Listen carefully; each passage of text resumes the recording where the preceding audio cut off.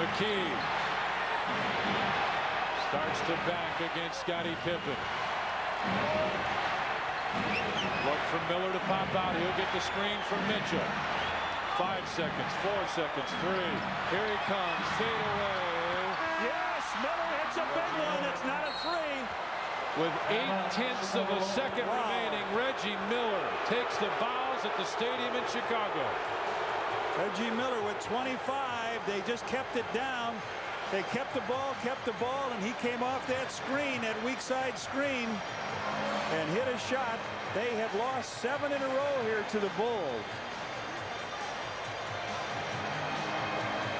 Well, and they wanted to get a little satisfaction. 0.8 of a second. Let's take a look with 5 seconds left. Here he comes off the screen. He's on the line. See if you can back that up, and just a little bit. I wanted to see where he lost his man. Can he go back there a little bit, Jim Angio? He's going to re-cue this a little bit. Take a look. But he's got the chance to go either way on the baseline, to come out to the left or come out to the right. Here's 12.2. We'll take a look at it. All right, Reggie Miller's down low, and you see Sam Mitchell coming over trying to set the screen. He can go down the baseline. He can go down that baseline and get on that side for it. Miller gets him way down.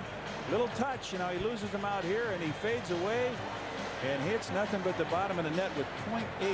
Whoa. So the Bulls need. Foot on the line as he took off. He was well behind the line when it let it go, but he was in front of that. And he celebrated a little, huh? Yeah, he certainly did. He knows how many times he's been hurt. Phil Jackson says. You wouldn't think he was real happy, would you? Not it. 0.08 to see if they take a delay of game warning or what they're going to do. And they're sending now. A guy hasn't been in the game, is he? Kenny Williams from Elizabeth City State will come in, and they're telling him exactly what they want him to do. Yep, that's what he's going to do. He'll take a delay of game. Kenny Williams, 6'9", 205-pounder. Toni Kukoc comes back in for the Bulls.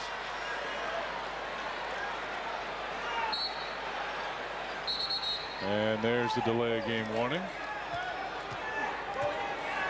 It is a 2-point Pacer lead with 0.8 of a second, so you got to catch it and shoot it.